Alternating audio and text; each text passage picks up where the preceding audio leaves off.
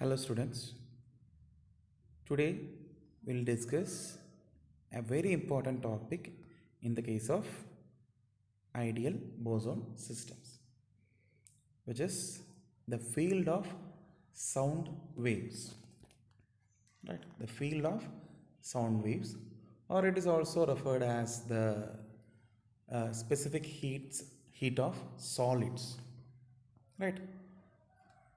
So for that, let us consider the vibrational modes of an atom in the solid, right?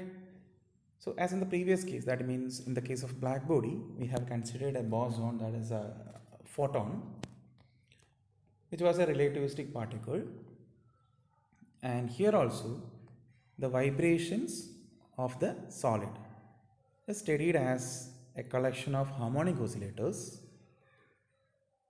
right, within an enclosed region, and they are actually exchanging quantas of energy, that is as particles, and the particles are called phonons, right? So actually the lattice vibrations are the exchange of phonons between them. Okay, so here the solid can be considered as a gas of phonons, which is enclosed in the volume, which is equal to the volume of the solid itself, right? So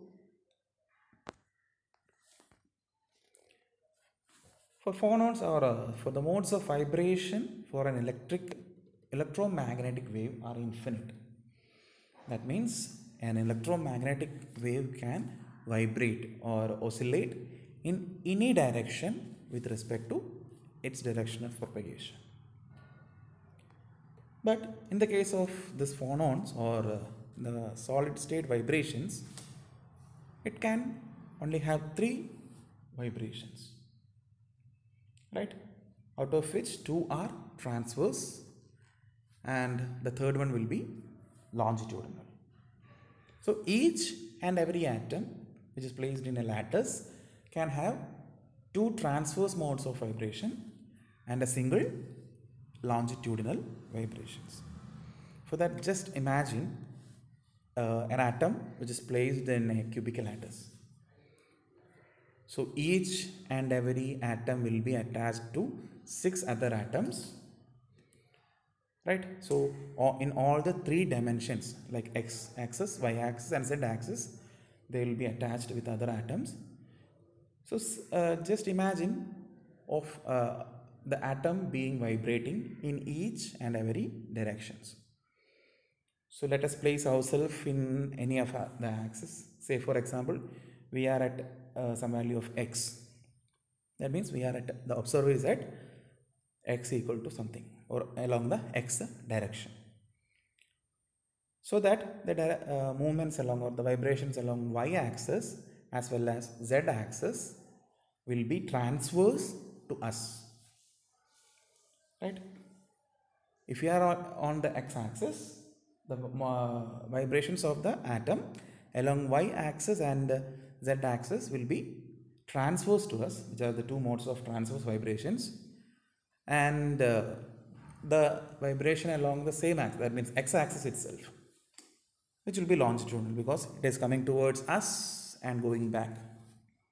So it is some kind of longitudinal vibration, right? So any vibration or any modes of vibration of a particle can be considered as sum of or superposition of these 3 modes of vibration, right? So all the vibrational modes can be classified into 3, out of which 2 will be transverse mode and the third one will be longitudinal, right? And accordingly the modes velocities of these modes will be different. Again, as in the case of photons, the phonons are also massless bosons with the integral spin, 0 chemical potential and symmetric wave functions. So the equations are valid here also, and occupancy can be copied from that. But the only change is that the energy of vibration, since it is a harmonic oscillator or quantum harmonic oscillators, they will be having a half h cross omega, that is the rest energy. So the energy of the ith state or nth state will be n plus half h cross omega. And again, we can have a classical approach as well as quantum approach for this problem.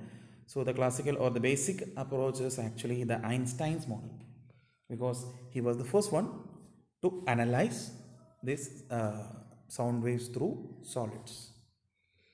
So Einstein's model is classical approach actually. So at that time, or Einstein assumed some things, some facts that, or some assumptions are made by him, which are the vibrational modes of each and every atoms in the lattice are independent, right? So the vibrations of atoms in a solid are independent. Even the vibrations of an atom along different axes of vibrations are independent. That means the vibration along the x-axis for an atom is independent of the vibration along y-axis. That means they are not mutually dependent. They are not mutually interacting. Right? So it can vibrate freely and independently along all the axes, and all the particles are vibrating in different axes, which are all independent of each other. And the second assumption was made that all the modes of vibration or all the vibrations vibrate with same frequency. Right? All the vibrations are having same frequency. Right? So these was the two assumptions made by Einstein, and accordingly he reduced the energy of the particle like this, where phi 0 is actually representing the constant part, that is half h cross omega for all the vibrations, and as well as some initial potential is there. So all those things are included in phi 0, and the variable will be like that, summation over I h cross omega I exponentially by kt minus 1. So again the specific heat can be deduced like this, and so we have this equation for specific heat. So put that h cross omega E by kt equal to x, right? So Cv is taking a term like this. So you can see that the summation actually reveals 3n, because for a single particle it can have 3 basic vibrations. So on summing all the possible vibrations of all the particles, we will be having 3 vibrations for all the n particles. So that is 3n, right? So once again we will be having the equation of Cv as 3nk E of x, where E of x is called the Einstein's function, right? E of x is called the Einstein's function. So when t tends to 0, the value of x tends to infinity, and e raised to x minus 1 will be almost equal to e raised to x itself. So that I will be getting an equation for Cv like that. And at the extreme reverse extreme case, that is when t tends to infinity, x is tending to 0, so the exponential can be almost 1 by x. So putting that in the equation of Ex and Cv, I will be getting the classic equations, that is actually called the Dulong-Pettit law. Cv is equal to 3R for n equal to 1. That is, if there is a 1 mole of gas, its specific heat is equal to 3 times the gas constant, 3R. That is called Dulong-Pettit law. So as you can see in the figure, the dashed line is actually representing the results of Einstein's prediction. At the same time, the line with the solid curve actually represents the experimental value, right? So as you can see from the figure itself, there is some change. At high temperature regions, both the graphs are coinciding, so there is no much difference between them, because both of them will be yielding the classical result, that is Dulong-Pettit law. But towards the lower temperature region, there is a difference between both the graphs, experimental as well as Einstein's theoretical prediction. So which means that something is short in the case in the assumptions of Einstein. Right? So from here, Debye took over and he proposed a new model with some changes in that of Einstein. So the major changes were, according to Einstein, all the vibrations were independent, but Debye said that the vibrations are not independent, they are actually interdependent. That means the vibrations of particles affect the vibration of other particles. Right? And also the second change he made was that all are not vibrating with the same frequency, but instead it is having a continuous spectrum of frequencies starting from 0 up to an limiting value omega d, which is called Debye frequency, so that the integral over 0 to omega d, the density of states will be giving you out 3n. Right? According to Einstein also, the total number of vibrations were 3n, but there he assumed that all the particles and all the vibrations are having same frequency. But in this case, Debye assumed that the particles are having not the same frequency, but instead they are having a continuous spectrum that is starting from 0 to an upper limiting value up to Debye frequency. So he deducted all the values for g of omega and obtained an equation like this. And once again, we said that the vibrations are having two transverse and single longitudinal mode. So that is done here. So the first particle is multiplied, first term in this equation is multiplied with 2. That's why the 2 in the denominator is cancelled out. And the second is for longitudinal, that is only single vibration mode. So the total sum of all the vibrations will be equal to 3n. So again, on integrating and applying the limits, I'll be getting like this, and it can be simplified. Right? So 3n is equal to v omega d cube by 6 pi square into 2 by ct cube plus 2 by cl cube, where c is the velocity of corresponding phonon. Okay, so ct is the velocity of transverse phonon and cl is the velocity of longitudinal phonon. So I can deduct an equation for omega d or omega d cube like this, and once again the number density or local density of states can be deducted, and which can be obtained using the same assumption of two transverse mode and single longitudinal mode, and we can here substitute the bracket from the equation of omega d cube, right? And we will obtain that is g of omega as 9n times omega square by omega d cube. Okay, so this equation will be valid only when the frequency of vibration is less than or equal to that of omega d, because the vibrations as an upper limit or the maximum value of vibration frequency that can be had by a particle will be omega d. So for all the values of omega greater than omega d, that g of omega will be 0. Okay, so let us calculate the energy of this system.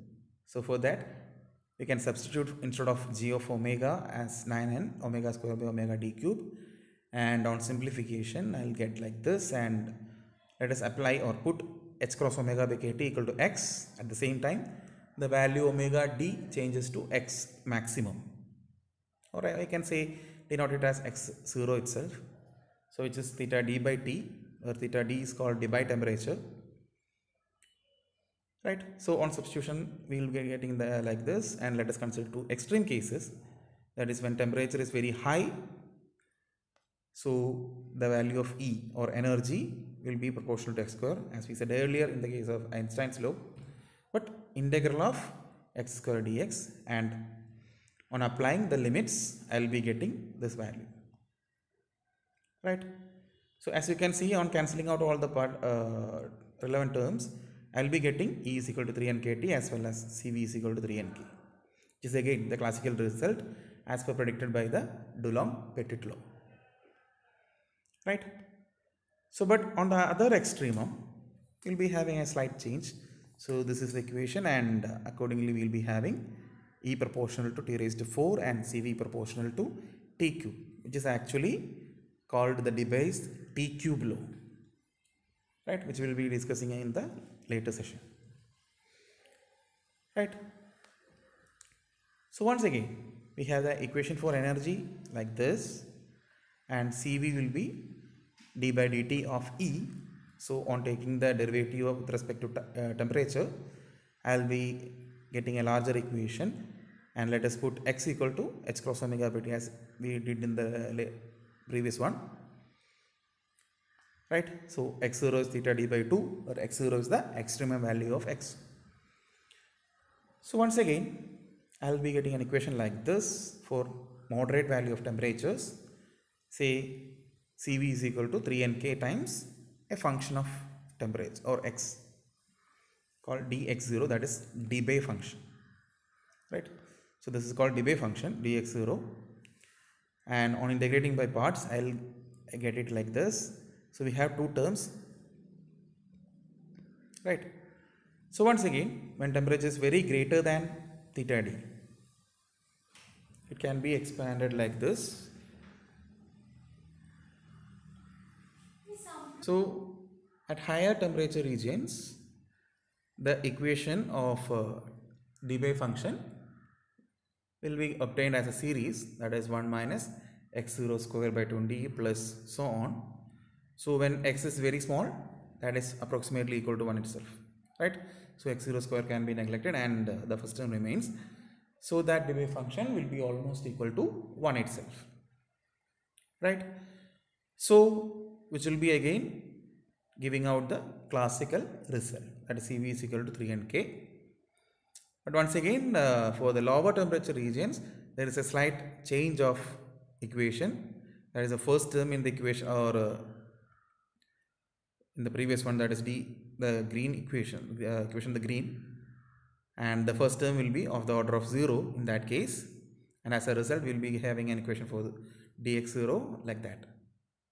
Okay, so substituting that in the case of Cv, so we will be getting SCV, which is proportional to T cube, right. For T 464.4 into T by theta d whole cube, or it is proportional to T cube, right. So this is actually the T cube law of Debye's T cube law. So as you can see in the graph, towards the lower temperature region, very low temperature region, it actually obeys the T cube law. Okay, so as temperature rises, it gradually separates from that. So the solid line here actually represents Debye's prediction, while that of dashed line actually the Einstein's prediction. So as you can see, the dots along the Debye line are actually the values corresponding to experimental results which is done for copper. So it is obvious from the results that the experimental value is actually coinciding with that of Debye's predictions. Okay, so Debye's model is more accurate than that of Einstein's predictions. So this is all about the field of sound waves. Thank you.